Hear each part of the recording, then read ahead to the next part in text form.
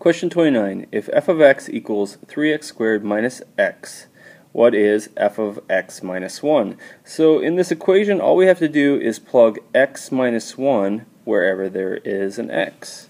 Let's go ahead and do that.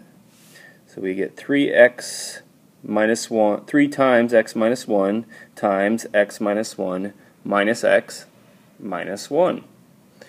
And so then from there, go ahead and we have to do the FOIL method, and that's what we get, the x squared minus 1x plus 1, and then we still have the minus x minus 1.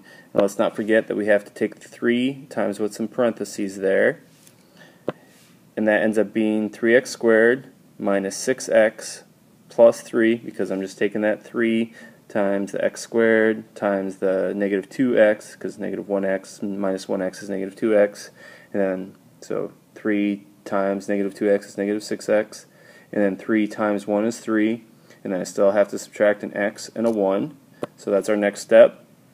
3x squared minus 7x, because that's negative 6x minus 1x, and then I have to combine that. Plus 3 minus 1 equals 2, so that gives you 3x squared minus 7x plus 2. My answer is A.